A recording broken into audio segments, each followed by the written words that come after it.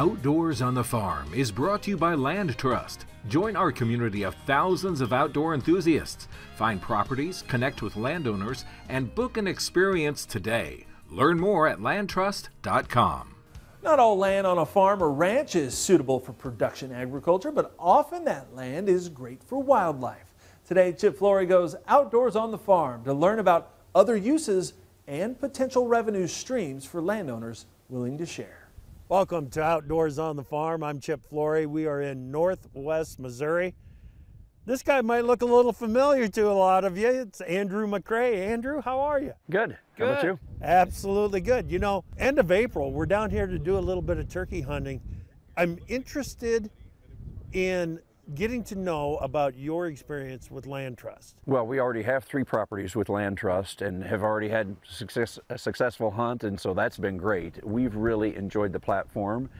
It's been a great way to connect with other folks that are interested in hunting, and it's helped us be able to make connections and share a resource that we have here on the farm. You have that creek down there.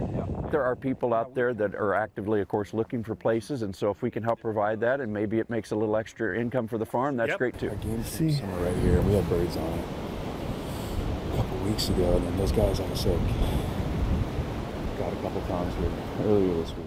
As a landowner, you've been around that land all the time, so you see the wildlife, but you sometimes don't see it from somebody else's perspective that's a hunter and realize, oh wow, this could be really a good resource and I never thought about it. So when they send somebody here to look at it, that's great. Our team of landowner success managers are the boots on the ground. They're out visiting each and every property, you know, talking with the landowners, helping them figure out how to get started, how they want to set it up, and what fits with their operation. And you want all the information that you can possibly have to set yourself up for success and just ensure you have a good experience out there. And that's what, you know, our team really tries to do with setting up game cams, taking new photos at different times of the year. So we've had a bird right there. They came and they've scouted, and then they have their trail cams up, and so that's been fun. I can see what's out there all the time, and so I'm getting those pictures, and then their platform is updating with those pictures. So yeah, I can play an active role in it, but I've got somebody that's helping me then be able to sell the property too. On the farm and ranch side, most of our landowners are multi-generation farms and ranches, just like the one we're on today. And it gives them a new opportunity to generate some income while staying totally in control. You start into something like this on your own, you have so many questions about, well, how do I handle liability or these types of things? Well, Land Trust, that's all taken care of, so I have a good partner to be able to take care of those things and partner me up then with somebody that's going to hunt.